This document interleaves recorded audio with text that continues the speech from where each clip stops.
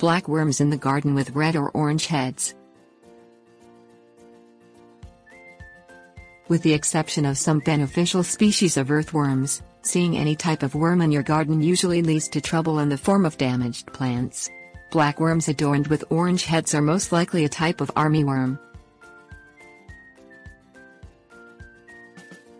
Appearance.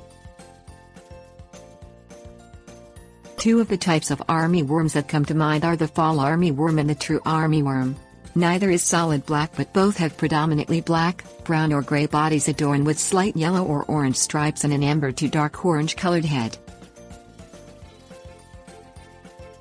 Life cycle. Armyworms are not really worms at all, but caterpillars that eventually turn into moths. Adult armyworms average half-inch to approximately 1 inch long. Fall armyworm generations occur every 23 to 25 days.